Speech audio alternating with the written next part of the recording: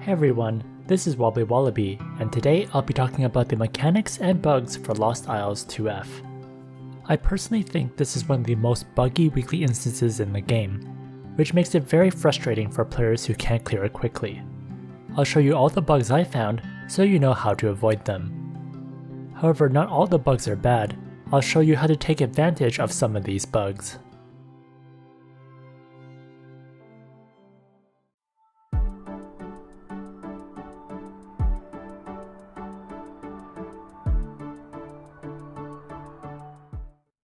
In this video, I'll go through the mechanics and the bugs. Next, I'll provide some tips for this floor. Lastly, I'll show you a full run so you can see everything put together. First are the mechanics and bugs. The boss has 3 major skills that will always be done in the same order. A symbol will rotate around the boss's head just before he performs the action. You need to watch how his body moves, and depending on what symbol you get later on, you need to copy this action. First, Sigil Rays, which has the eye symbol above his head. For the first ray, if you're looking at him, you'll be transformed and you have to do the same motion to survive. However, this is bugged, so no matter what you do, you'll die. You just need to look away. The devs giving you 3 possible actions is just for emotional damage. The theory is, at the bottom right, you can choose clockwise, counterclockwise, or vertical to match the boss's actions. For example, here he does the vertical head movement, and even if I do that, I still fail.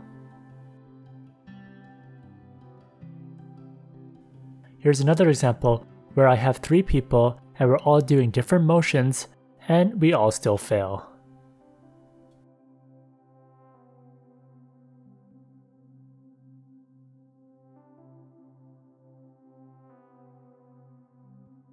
One bug that happens with his rays is if you get too close to the boss, you can dodge the rays completely. Here's my Dorum auto-attacking right next to the boss, and the rays completely miss her. The hit detection's a bit off when you're too close. It's not because the Dorum is too short. The same thing can happen with other classes too, like Novice Guardian, who are standing right next to the boss like that. Another bug is if you get revived just as he's announcing a Sigil Rays, you will have immunity to these rays, even if you're facing the boss. For example, here I revive my Ruin Master as the boss is announcing the rays. Then I turn away. Both of us don't get transformed, even when the Ruin Master is looking at the boss while attacking. I highly recommend that you turn away for this Sigil Rays. That is the best way to deal with this. If you're transformed, anti-death foods or skills that auto-revive or cheat death will not counter this. Next is the second skill, Imprint of Water, where you need to come together to take less damage. Here, the boss has the water symbol on top of his head. There's a circle on the ground, and I run towards my other party member so we can share the damage. If you're not near your party members, that damage will hurt a ton. If you're tracking the boss's actions, he had a vertical motion for the Imprint of Water. If you're by yourself, this skill will likely kill you, but you can counter it with anti-death food or skills that counter death.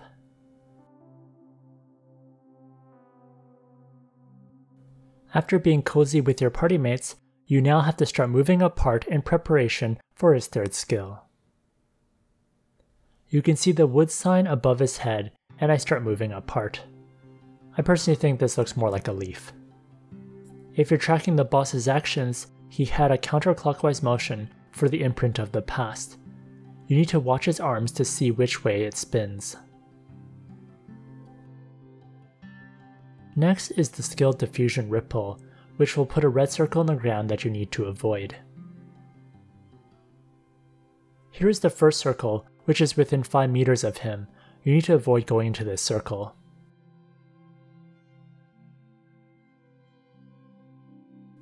After that, he casts one that looks like a red donut, and you need to go either towards him or move beyond the 10 meters.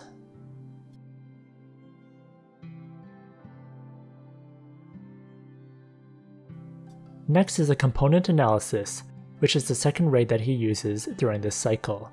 Unlike the first ray, this time you need to look at him instead of looking away. You need to transform or you'll die. Also, you'll get a mark on your head, and you need to do the same motion that he did from the previous 3 major skills. If you do it successfully, then you'll transform back and you can continue. If you fail or looked away, then you're destined to die in about 15 seconds. Your skills will also be disabled during this time. This ray is super buggy, so I would highly recommend you beat this boss before this stage. First, I'll show you an example where things go as planned. You stare at the boss after you see him using the component analysis skill. I find clicking on him to do an auto attack so you face him works the best since you're now facing him directly. Sometimes casting skills can cause you to look a different direction, which might cause you to fail. I transform and I have the wood or leaf looking symbol above my head. The right sidebar shows this as well. I do the counterclockwise action and it shows as passing. Then I have to wait for it to wear off, and then I'm alive. I have seen many instances where looking at the boss doesn't get you transformed during this phase. This is super frustrating because sometimes your key members will die even though they shouldn't have, and then you end up wiping. The same thing can happen if you're too close. In this legend run, I'm practically right up to the monster's crotch and I didn't transform. All my skills are disabled too, which means I'm destined for death. You'll also notice Fire Fairy was looking at the boss but didn't transform. I wonder if the devs did this just to annoy us. If the boss is close to death, I'd actually recommend the DPS die just before the component analysis. When they're revived, they have the immunity to the rays, so for 15 seconds, they can more or less get free shots on the boss.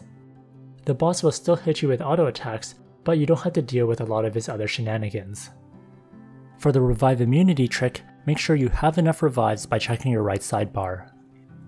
Distance-wise, I would stay about 5 meters back when he does this action, so that you have a higher chance of being transformed. Once this is over, the cycle begins again, but it starts to get harder. He has the skill Sigil Summon, which will cause him to summon some of his friends to help fight with him.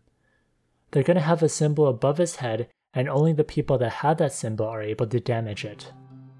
For example, here I had the eye on top of me, so that means I can only hurt the summon that has the eye.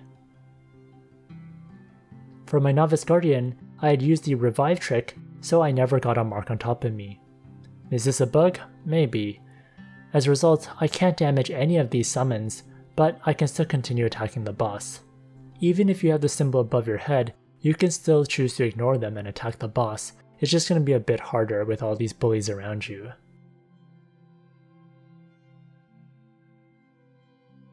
Next is the Destruction Ripple. If he can't auto-attack someone within the 10-meter range, he keeps sending powerful skills that reaches the whole map, until someone's forced back into his range.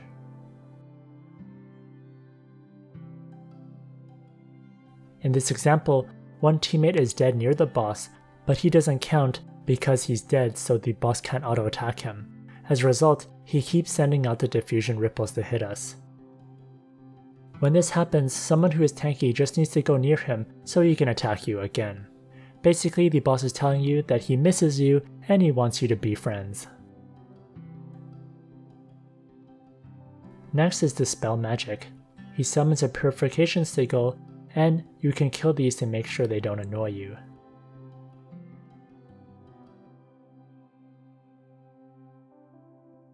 Lastly, his Suppression Impact is a fan-shaped wave that hurts. It's hard to avoid this since it comes out quickly, so you just have to tank it or stay out of range. Next are tips.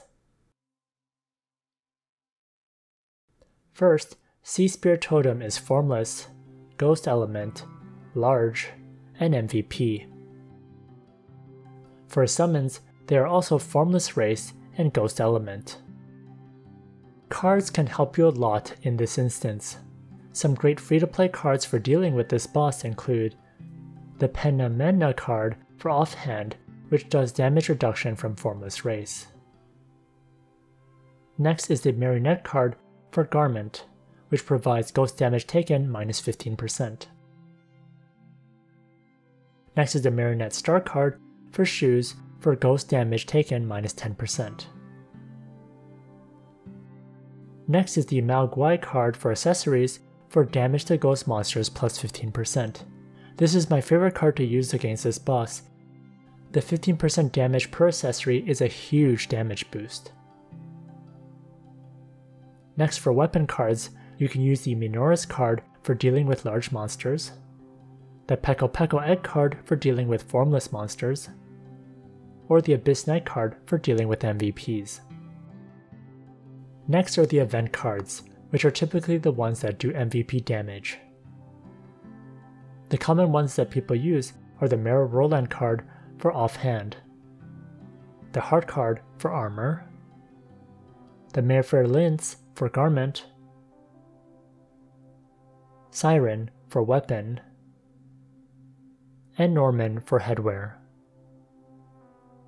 For late game cards, you can use the Alice Star card or the Anubis Star card for offhand. For weapon, you can use the Drake Star card or the Minoris Star card. Next, for elements, its type is Ghost, so you definitely don't want to hit it with neutral, otherwise you'll be so sad. You'll only be doing 25% damage to it. You'll also be a little bit sad if you're using poison, since it just does 50% damage to it. If you're able to do ghost damage, then you'll be able to do 200% more damage to this boss. For the remaining elements, it's 100%. Next, the camera angle on this map is horrible. You have to use the 3D view to see things properly, but that makes your vision very limited. So since the camera angle is so bad, it's best for someone who's good at multitasking to call out the actions in voice chat or write them down in party chat. For those of you who are not primary DPS or support, I'd recommend you volunteer to be the one that calls things out. It's already hard enough for the primary DPS or support to deal with this boss, so you don't want to add even more pressure for them to memorize things or try to see all the actions. Come up with your own system that works. In the full run, I'll show you the system I use in detail. In chat, I use E for eye, D for dagger because I still think that looks like a dagger instead of a water drop, and L for leaf, because that symbol doesn't look like wood to me. Then I state what action goes alongside it. For example, C for clockwise, CC for counterclockwise, or V for vertical, where the head just flies up in the air. Basically, just come up with a system that works for your party and do it. Next is a full run. I'm purposely not going to attack so you can see most of the mechanics. When we do this on Legend difficulty, we want to clear this before the second rays happen because of how buggy it is. I open up my chat window so it's easier to type. The eye symbol comes up for Seiko rays. I turn away. You can see his body moves counterclockwise. Next, for the water imprint skill, we come together because we need to share the damage. I think this looks like a dagger, so I use D and I say counterclockwise. Next, we need to move away for the wood symbol. I call this symbol a leaf, and I see that he spins clockwise. The camera angle is very annoying as the leaves are covering up most of the screen.